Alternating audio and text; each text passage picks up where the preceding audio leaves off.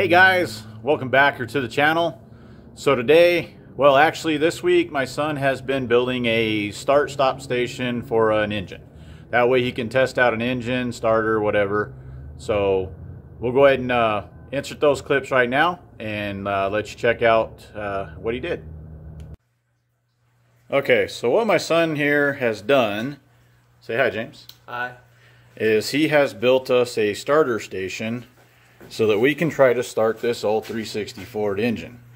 So he's got a little panel here with a on-off, a key as the button, the solenoid, and of course hooked up to the battery and to the starter. I gotta hold on there. Okay. We have a start station. So this will be able to work once we get the bell housing on this motor to install the starter and use that station to start it, to crank it over. Good job. Alright, so we're back at it again, just finishing up. James is still working on this project of starting this old 360. Well, I've had this engine for quite a long time. I was told it ran, I never actually saw it run. Alright, so now what we're going to do is check for spark. Fire away. Alright, so we've got spark. Go ahead and pull that out. Get that plug back in and see if we can't get some fuel up to it. And it's starting to get in there. Well, that's good. Take her. I'll plug back in. So we have replaced the fuel pump.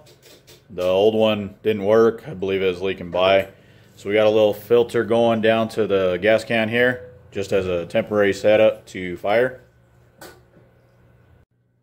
So we did get a new starter.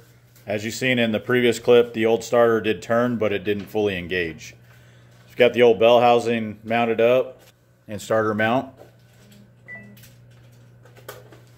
Got our temporary coil wire running over to the start station. So what he's got going on here, on off, start, relay for the coil to run through, the solenoid to activate the starter. Okay, so everything's ready. Go ahead and give her a fire. Start. Fire away.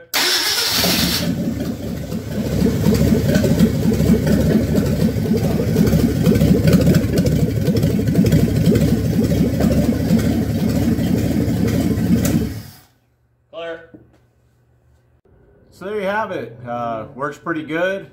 And once again, if you liked the video, make sure to give it that thumbs up. And don't forget to hit that subscribe button.